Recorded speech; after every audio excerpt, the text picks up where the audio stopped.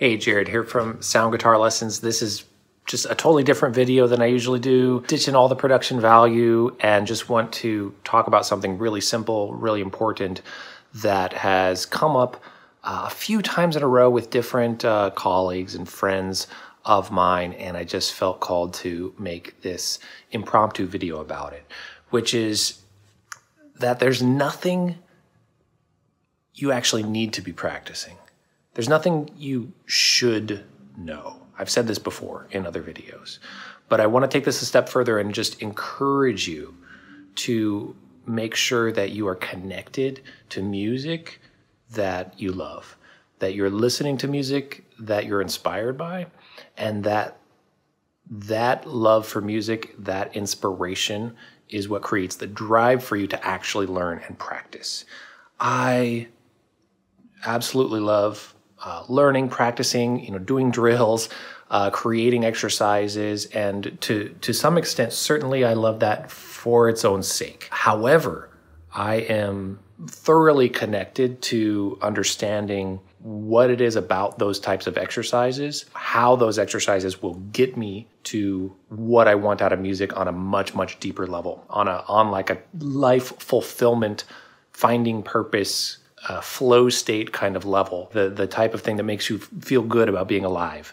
That is the artistic power of music and the beauty that we can experience from anything aesthetic, right? Any art form, any experience, those potent moments of being a human. And the exercises and the practice and the drills and all the, here's step 1, step 2, step 3, practice this, practice that, all of that should be serving our deeper purpose of that fulfillment that we know is possible from the art form that we're chasing. And the journey is truly what it is all about. And I do love the challenge and the long game and all of that. But if we don't see that light at the end of the tunnel as far as what's this next step getting me toward, what is my North Star, and why am I doing this right now? Why am I doing this really hard thing right now?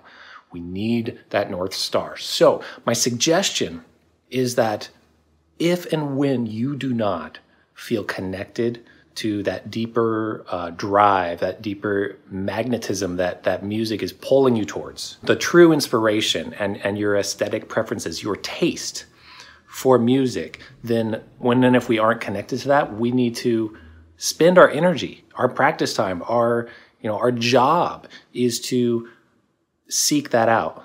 Listen to a bunch of things, listen widely, go out, see some live music, or lay down in the dark and put some headphones on, or take a walk and think about, what was the thing that made you feel most alive when you were a kid when it comes to art or music.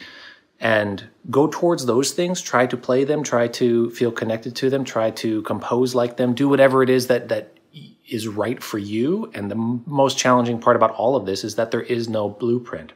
We can do anything. You can go towards and try anything you want. There really are no rules.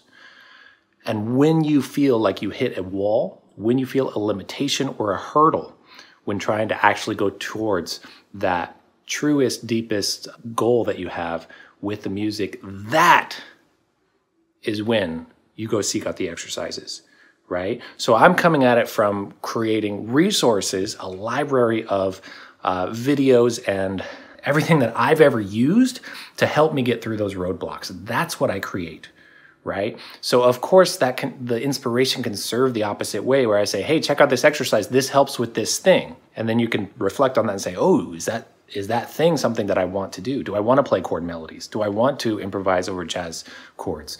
Or is that all just academic stuff that isn't part of your North Star, right? That might be. So when we go towards our North Star, then we will know that there are certain threads connected to that take us to where we actually want to go. I'm trying to create the path and the threads that help you get closer to those things.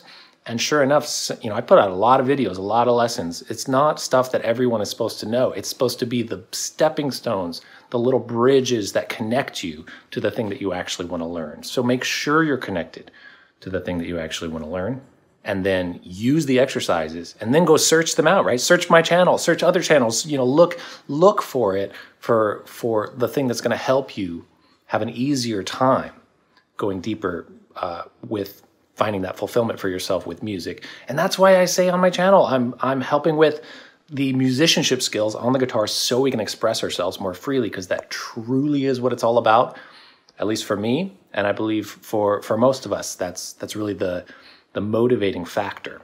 And then all the academic stuff can be so pleasurable when we know that it's leading to the deeper level of fulfillment. So I hope that felt helpful, and this is the first time I've done a video like this where there's no outlining. I didn't set up my filming lights. I didn't, set up the backdrop, and I just wanted to share off the cuff this very important sentiment with you that has come up as I discussed these types of topics with a few friends recently, and it's a very important message, and I may emphasize it more and more often, because I don't want people to think that the exercises are the be-all, end-all.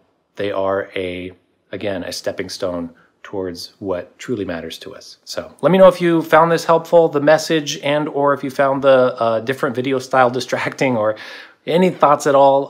This can be a conversation. I'd love to hear from you in the comments. And thank you so much. See you in another video in the future.